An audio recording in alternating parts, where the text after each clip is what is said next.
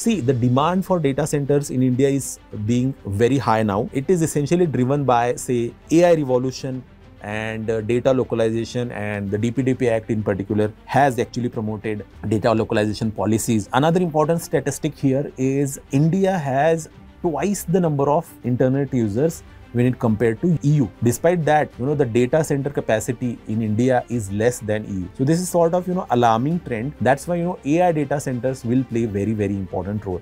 And to power these AI data centers, we need effective, efficient, and continuous flow of electricity being given to these data centers. What is the data center capacity of India? It is 1.4 gigawatt versus 10 gigawatt in EU. Currently, there is 10 gigawatt capacity in European Union. India is at 1.4. But essentially what has happened is the data privacy rules comes into effect and AI adoption grows. India's data center capacity might grow by 2 to 3 folds in the near term and over 5-fold in the long term, 2030.